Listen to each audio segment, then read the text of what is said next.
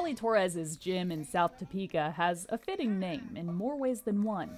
It's called resilience training. That's what resilience is about, is being broken down mentally and physically, but establishing a foundation to grow on for better days. After being knocked out in an MMA fight in 2016, an MRI revealed Torres had a brain tumor. Last year they said, okay, you're free and clear, and I was so excited. I felt free. I felt, excited, like, okay, I don't have anything to worry about.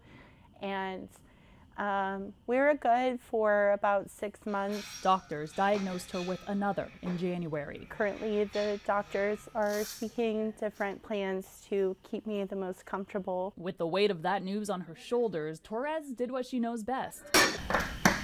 She picked up her powerlifting program. I got excited looking at my program on those days when it was really hard and I was upset with God. I was able to look at my program and say, well, I get to do this today. It's a statement for my own self to know that, I'm capable of anything. If I can do this in here, I can do anything, anywhere, ever. The weights wait for her through whatever life brings. You can't do this.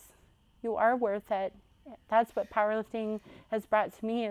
It's not just lifting the weights or the number on the bar, it's a realization that I can do this.